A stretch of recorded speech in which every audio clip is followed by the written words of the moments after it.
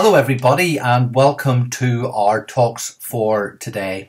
Our reading over the next few days is going to be I Thessalonians chapter 3 verse 1 through to the end of chapter 4, and as usual you can pause the recording at this point and look it up on your own Bibles.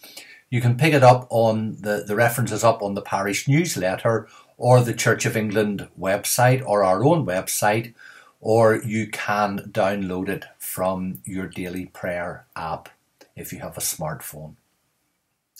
I wonder if you've ever heard the phrase, absence makes the heart grow fonder. Now, I'm not sure if that's always the case necessarily, but certainly most of us will understand the sentiment involved as we think of loved ones who are far distant from us physically, and we miss them very much.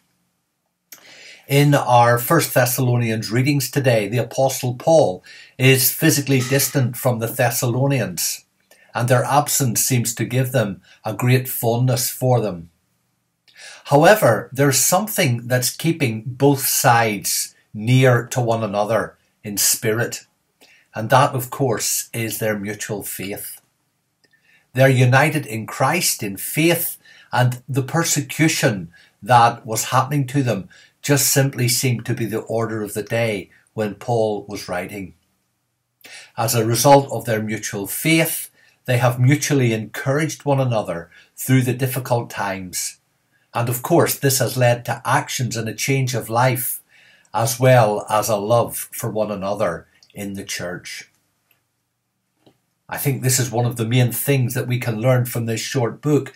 And by the way, can I encourage you at some point to sit down and read the whole of I Thessalonians just when you can. It certainly won't take you very long. And if you do that, I think one of the words that you will see coming out very clearly in this book is that little word, encourage. Their mutual faith helps them to encourage one another, both in the good times and in the difficult times.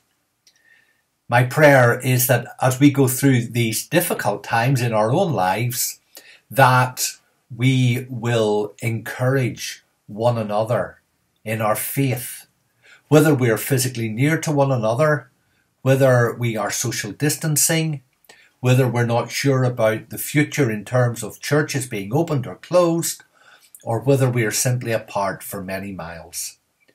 Let's remember that what brings us near to one another is much stronger than that which separates us.